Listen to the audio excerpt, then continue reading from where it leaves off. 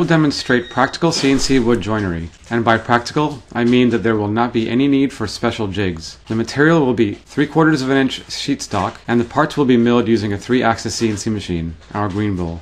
Let's start with a simple joint, a finger joint. This joint, as its name implies, is a joint that exhibits protrusions that measure the thickness of the wood so that when put together, the corner is flush. Both pieces of wood will have these protrusions offset from each other so they both marry correctly. My aim is to make the fingers sized so that they are snug, but may allow some wood glue to be added to secure it permanently. The finger joint will not lock together unless the joint is very tight, but even with a tight fit, the joint without glue is not permanent. I'm going to use AutoCAD to design the pieces. I will make these pieces small to demonstrate the joint specifically. The joint will be 4 inches wide, and I will make the fingers 1 inch each. The sheet stock that I'm using actually measures 0.755, so I'm going to have to undo this last one and actually I'm going to go a little bit farther than 0.755 so it can compensate for the corner. So I'll use 0.757 for all of these fingers.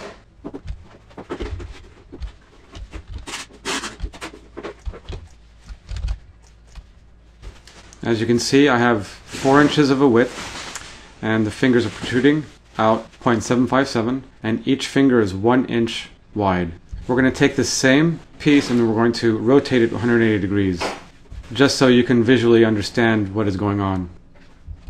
First I'm going to join all the pieces, all the lines, so I can get a polygon. Okay, copy it and then rotate it. So the pieces will be joined like this.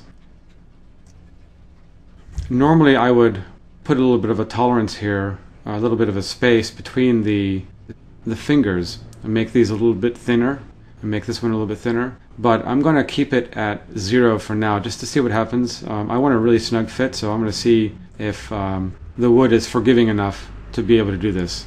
If not, I'll have to add maybe 1/1000 of an inch displacement. You might be wondering, these inside corners are not going to be perfectly square because we're using a bit that's round. So the size of the bit is going to be about this size, and it's going to be milling. These will be perfect squares here, but when it goes to the inside, it's going to have to do an overcut a little bit, so this corner here will be able to, or this flat portion here will be able to marry flat against this portion here. So it'll have to do a slight overcut to clear that corner. And this is also a good place for a little bit of glue to sit to provide a little bit more strength. The rounded corner also provides a relief for any stress at the corner or stress cracks that could arise at the corner. So let's go ahead and get this in our CAM program and establish the machining operations. I'm going to save it as a DXF file.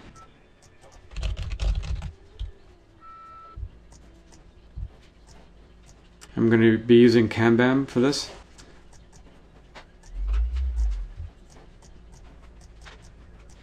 Okay, I had it open in the AutoCAD file, so I had to save it as a different name. Okay, so we have it here. Can't move it because I'm using my recording software. It uses the command, so I'm going to have to move it the old-fashioned way. Alright, I have the two selected. I'm going to create a roughing and finishing profile. And I use styles to do this, and I have that automatically made so I don't have to keep messing with these parameters. Finishing. My roughing pass will have a clearance of 0.01, so when it comes to the finishing, it'll just shave off that little bit of material. I only want 2 holding tabs on these, so I'm going to select both of them, change my holding tabs to minimum of 2.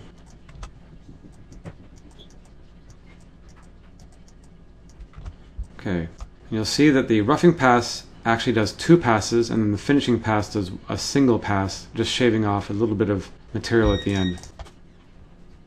You can also see here where it does the overcut, the corner overcut, and you can see inside the profile in the parameters that corner overcut is true, so this is an automatic machining operation that Kanban provides.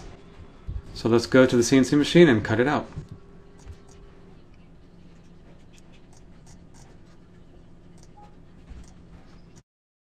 Okay, we have our stock set up here.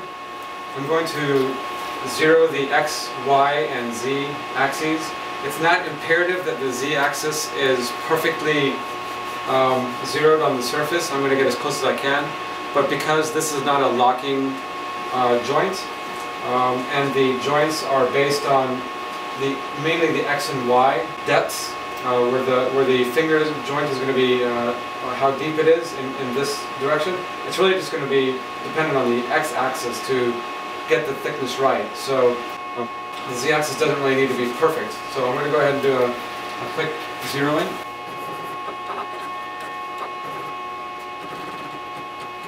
Go ahead and zero it, X, Y, and Z. Move it up. Okay, now we're going to start the machine.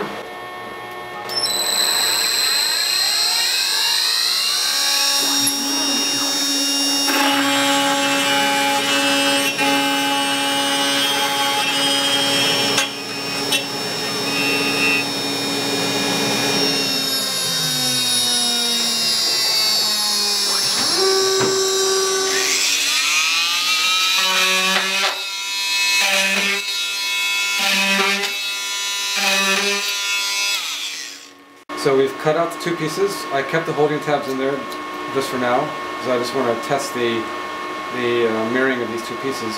You can see that there's a slight overcut here, and like I said before, this is really a way for this sharp edge to meet and not conflict with that, with a curve that could have happened because of the end mill.